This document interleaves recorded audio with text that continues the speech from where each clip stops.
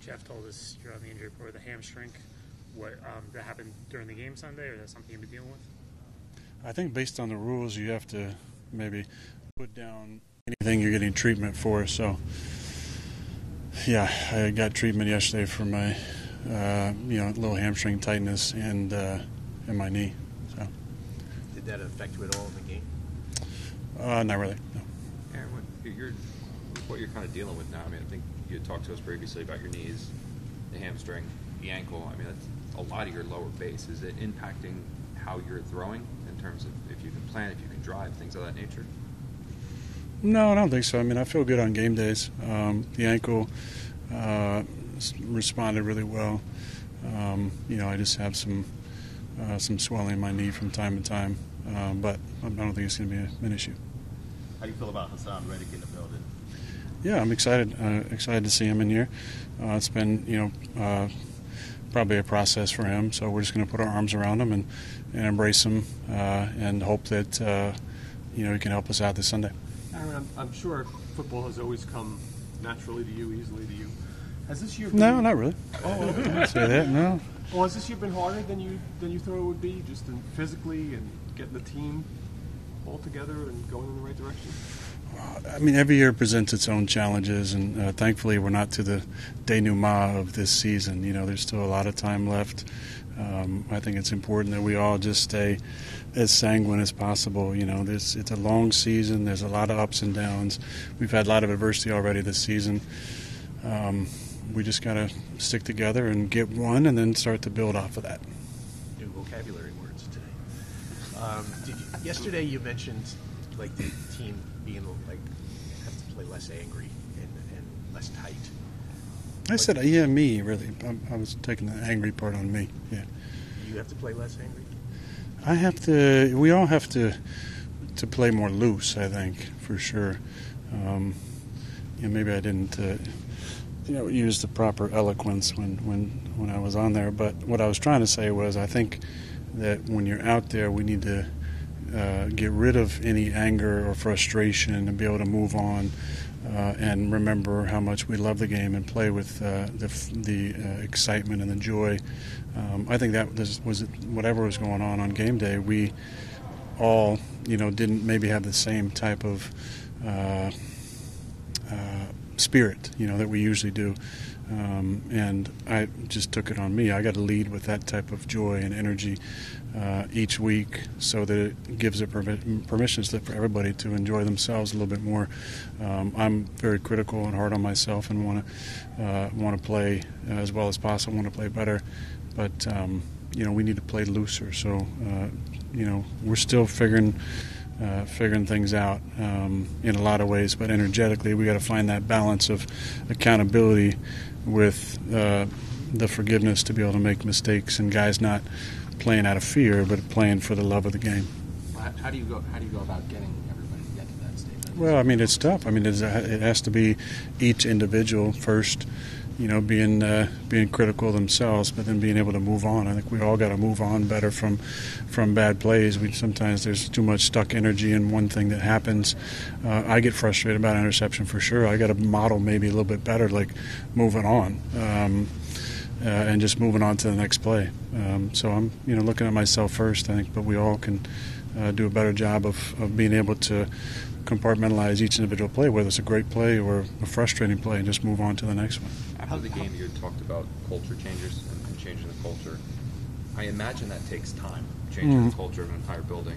You guys don't necessarily have time. No. So how challenging is that to be trying to do something that takes years and you're trying to do it in days and weeks and months? I don't know if it does take years. I mean, I think one player sometimes can make a change. I think there's times where one thing can click. It's like the story of cutting down a tree, and it's the final blow that actually fells the tree. But you might not see the first 1,000 hacks at it.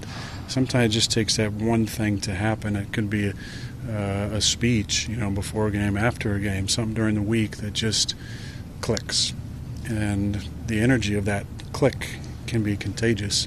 And I think what you do is you try and set up a lot of different things that are part of the structure and the foundation of a winning culture, but until each of those things clicks in, you're fighting against some of the ghosts of years past. And it's in every organization. It's in every season. You have to find that part. But there's just certain cultures that innately have that in it, where it's maybe a little bit easier to access that, but you still have to access it every single year. It doesn't just, you wake up and I'm on the Green Bay Packers and you got this amazing culture. No, you have to put in those things in place, those spikes, in the foundation, and then just anchor those in. So I think there's a lot of things in place. It just needs to completely anchor in, and I think there's some things that happened after the game that were big helpers as far as some of the culture stuff. I can't go into that. Jeff mentioned us that Davante spoke. Oh, we already talked about it. Yeah. I guess there's not any esoteric conversations, but no. I mean, it was. I won't say exactly what I said because there's some cameras rolling and colorful metaphors involved in how I really felt about the speech. But to paraphrase without using any French, I thought it was the realest speech I'd ever heard in a locker room in 20 years. Is that surprising? Very Not well, surprising right? at all. But he's only been there for 5 days. That's what I'm saying. Well, you mentioned right? that. I mean, Yeah. he led with that. He led with that, which I think was important. But there's just certain guys over the years that are, I don't even know what adjective to use is better than this one, but they're just real guys. And when they speak up, you feel it. And I was kind of looking at him when Brick was talking, and Brick was saying some great stuff too, and he's been fantastic. But I just could feel like, Tay's about to say something, and then he started talking, and everybody that was in that locker room felt it. So I drove home with him after the game and just told him how proud I am of what he said in that moment. You ever see him do anything like that? Oh, yeah. I mean, he did that over the years in Green Bay, but, a lot of times it'd be me talking after a game or Mercedes or Aaron Jones or Charles Woodson or some of those guys. And he kind of learned, his way over the years. But that was some real, what. How would you assess the locker room just in terms of cohesiveness, being on the same page after that? Oh, I don't know. I mean, again, it's a collective that's made up of individuals. So the individuals make up the collective in a sense that they all have to, on their own, come to the same mindset to hold themselves accountable each week because of their role in the collective. And I think that's the beauty in the sport, is that it takes so many different guys to be on the same page. So we'll see as the week goes on, but it's time to make all the conversations that were said and all the tiny little changes that Jeff has made come to fruition this week and start moving in the right direction.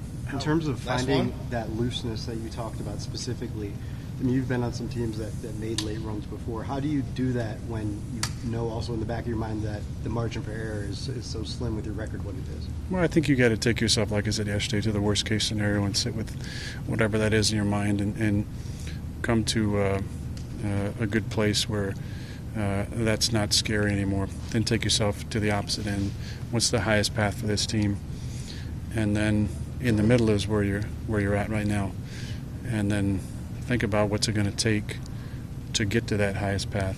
And then also, what are the things that are happening right now that are taking you down the path you don't want to go down? And that's what I did for the last 48 hours, was just really think a lot about my role, what I can do better, and how I can be a part of the change needed to get this thing going in the right direction.